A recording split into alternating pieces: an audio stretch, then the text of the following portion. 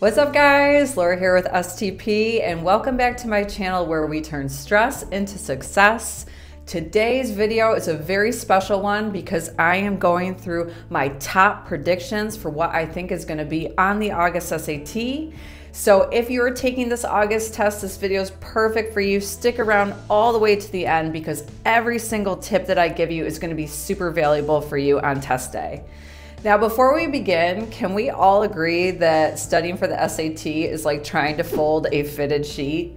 It's annoying, it's confusing, and it doesn't matter how long or how often you do it for, it never seems to get any easier. Before we dive in, I want to give a huge shout out to our sponsor, Preply. Preply is the first ever digital SAT prep app that's available in the App Store and in Google Play. If you want to do a little bit of daily SAT practice, then Preply is the perfect app for you. You can access over 1,000 unique and exclusive questions right from your phone, and you can work on both English and the math on your time when it's convenient for you, wherever you want.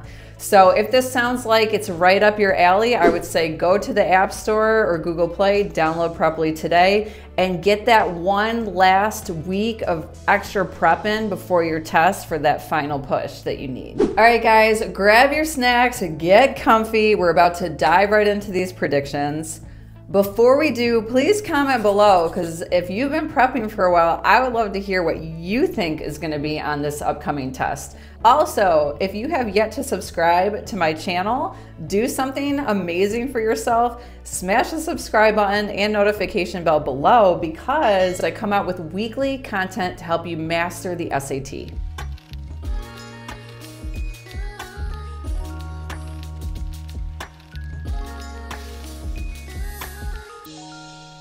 All right, guys, first prediction is going to be something that compares two shapes where they don't give you any dimensions. This particular problem we're looking at right here has two similar rectangular prisms. Just as a reminder, similar means that they're in proportion to each other. So they are basically different sizes, but other than that, like their sides are in proportion. Surface area of prism A, let's actually map this out. So prism A is 64. They said the surface area of prism B is 1600.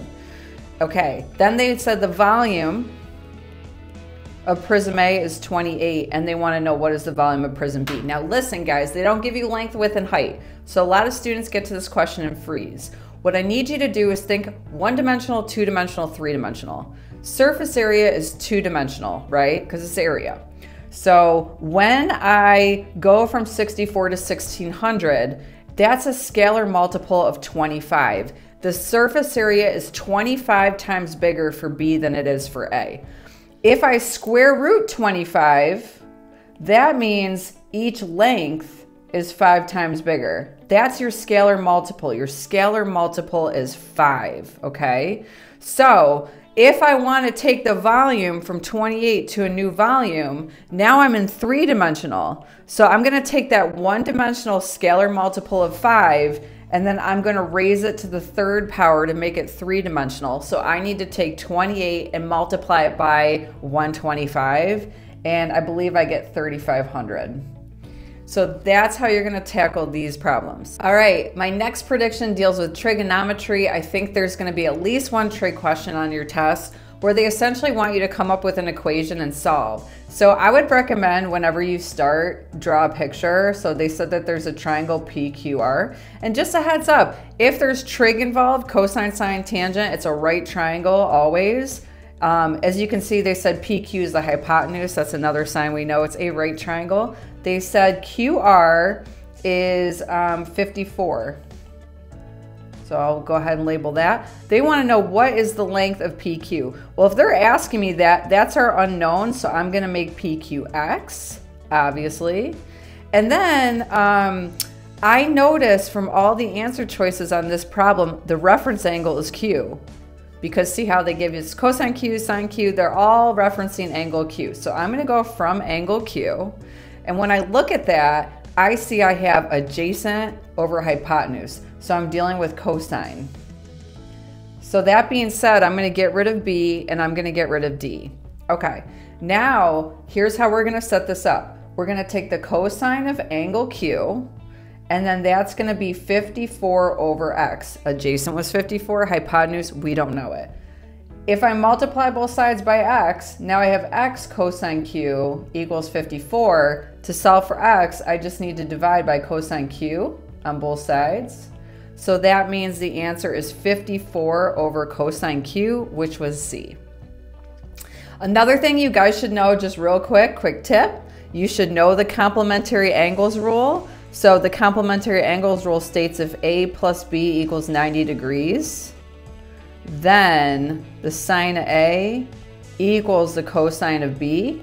So look that up, guys, complementary angles rule. That's the other trig thing the SAT will test. It's been around for years now, and it's still very much relevant today. I think the problem is going to be more like the one I just did for you, but keep that in the back of your mind just in case. All right, my next prediction is they will give you a tough linear equation. This prediction I am very confident in because they've been doing it on literally every single test since they released the digital SAT. So this one says, tickets sell for $47 each for the first 25 people.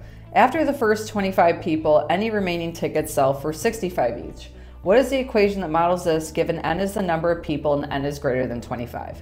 This is going to be a module 2 question. It's going to be higher up in number. It might be like a number 15. So it's not going to be what it seems. You don't want to pick an answer that has numbers directly in the problem in the answer. For instance, I'm not going to pick something that says 65. So I would cross off C. So that's just one tip. Now, it's going to end up being a weird y-intercept that you would never expect. Let me show you how to set this thing up. You've got $47 each for the first 25 people. So that's going to be our number, that's our constant. Do 47 times 25, okay? Now, we're going to add to that $65 for each of the remaining people. So we're going to do n minus 25 inside the parentheses next to the $65. Why minus 25? Because the first 25 people are here. So we need to scrub them out here. If we don't take away 25 people from n, which is the total amount of people, we're going to count the first 25 people twice. We're going to count them paying $47 and then count them again paying $65, which isn't true. So that's how you set it up. Then what you're going to do from there is you're going to simplify and multiply through. So you'll end up with 1175 plus 65n minus 1625. That is 65n basically minus 450. So the answer is A. So just to recap, on these problems, things won't be what they seem. Don't pick answers that have numbers that are just like what the numbers are in the problem. There's going to be a random number that shows up in the answer that you would never expect.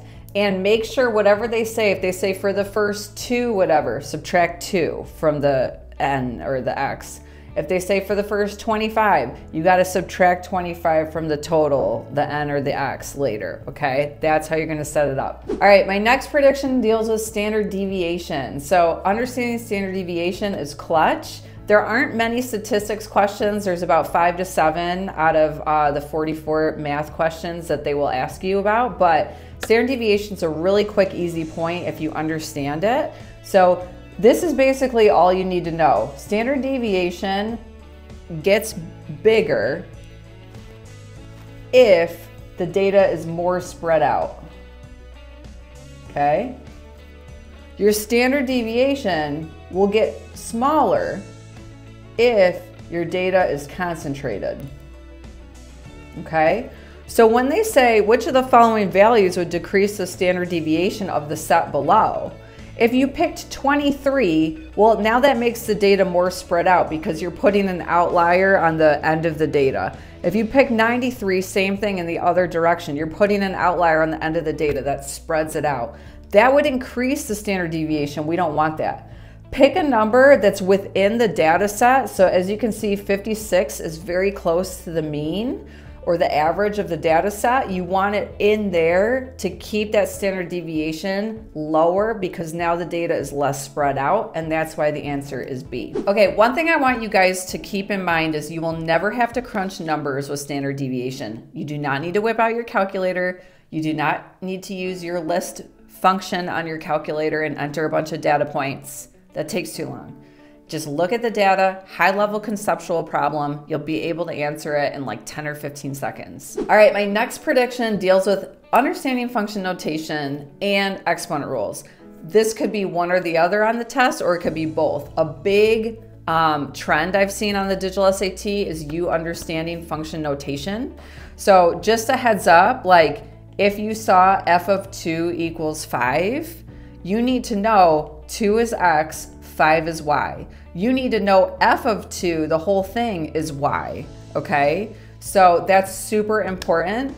You also need to understand f of 2 equals 5 is another way of basically writing the set of coordinates 2, 5. So that means the point 2, 5 is on the function f.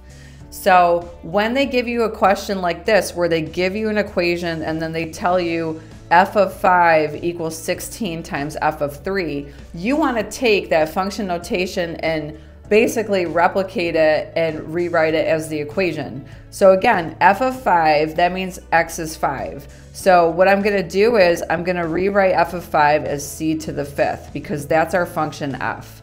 So see how I'm putting 5 into x's spot? Then I'm going to write the other side. So I'm going to have 16 times c to the 3rd. Okay, now we're dealing with basically an exponent rules problem. Now I know exponent rules, when you multiply, you add. So c to the 5th equals c squared times c cubed. So that means that 16 equals c squared. So I'm going to solve for c. So when I square root it, that means c is 4. Okay, the next one that I have as a prediction is interpreting an exponential growth equation, which some of these are becoming much more challenging than they used to be. So just to break things down so you understand this equation first, the 36 is basically your initial amount, okay? The 0.24, that's your rate. So it's basically a growth because it's greater than 1 in the parentheses of 24%. And then this out here, your exponent, that's basically your time. Usually time is in years. So it looks like we would have one iteration every 5 years on this case. So let's go ahead and we're going to read this question though, because this gets much more detailed than that, and we actually do have to crunch some numbers here. By the way, after I do this one, comment below if you have an easier way, because my way, you kind of have to grind it out. So if you have a shortcut, I would love to hear it. So we have, for the given function f, the value of f of x increases by p% for every increase of x by 10. What is the value of p? Well, if you have a problem that talks about increasing by p%, what you need to do is you need to start with a baseline, and then you need to do the increase to find the percent change. So I would recommend starting with x is 0. That's such an easy baseline to start with. So what I'm going to do is I'm going to basically put x equals 0 into the problem and then see what I get. Now anything to the 0 power is 1, so that's essentially 36 times 1, which is 36. Now what I'm going to do is I'm going to make x 10, because they said for every increase of x by 10, so going from 0 to 10 does increase x by 10. So I'm going to put 10 into the problem and see what I get. Now what happens is 10 to the 5th simplifies to squared. So I basically do 36 times 1.24 squared. Okay, I got 55.35. So here's our original amount. And then here's our new amount. So now what we're gonna do is we're gonna employ the percent change formula. The percent change formula basically is the new minus the original over the original times 100. So I'm gonna go 55.35 minus 36 over 36 times 100. So I get 19.35 over 36 times 100. So I get 0.5375 times 100, which is about 54%.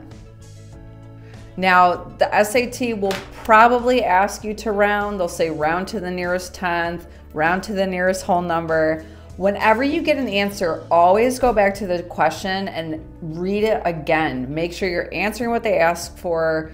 You're answering it appropriately. They might give you multiple choice answers. That's a little bit easier to suss out the right one. But if you have to enter an answer after doing all that good work and knowing how to do the question, please do not mess it up by not filling in the answer correctly. All right, my next prediction deals with probability with given statements. This is something that's been trending for some time now. They basically took a probability question, which honestly is pretty simple in my opinion, and they made it a little bit more challenging with a twist. So as you can see, we have a table here and it says one of the participants is selected at random from the group.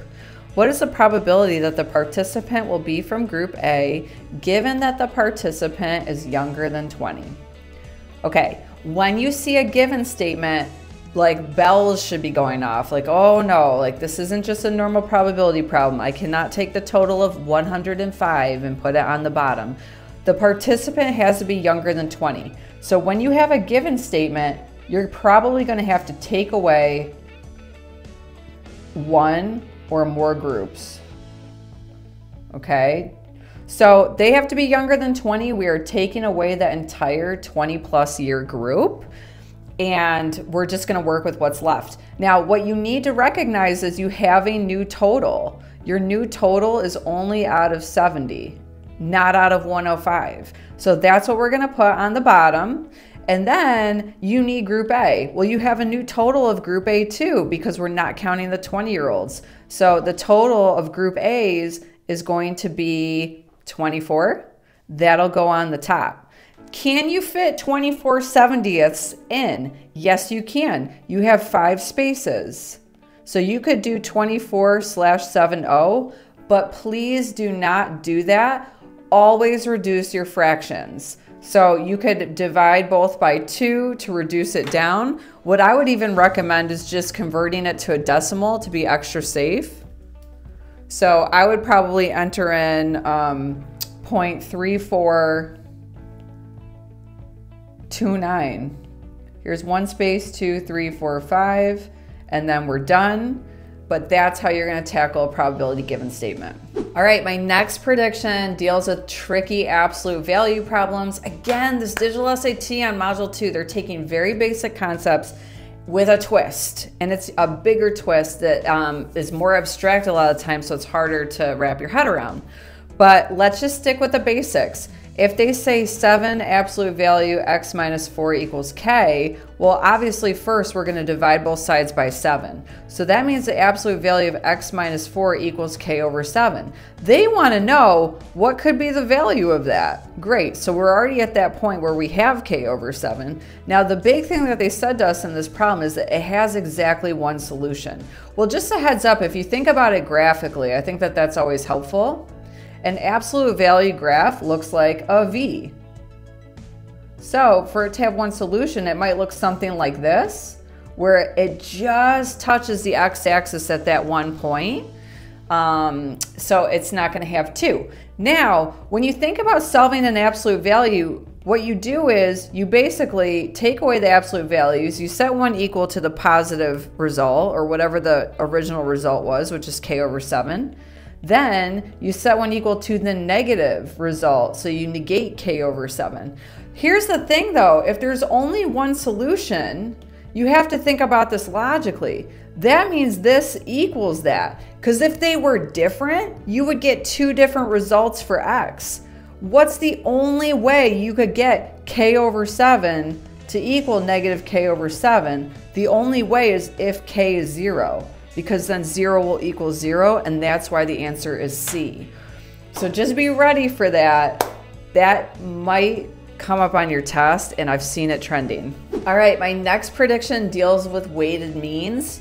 I think you guys are gonna have a word problem on your test that talks about the mean of a certain set being this, the mean of another set being that, and then you've got to figure out a new mean or something. So let me give you an example with this problem. It says a nutritionist is investigating the calorie content of 200 different food items by measuring the calories of each item. The mean calorie content of all 200 food items is 250 calories.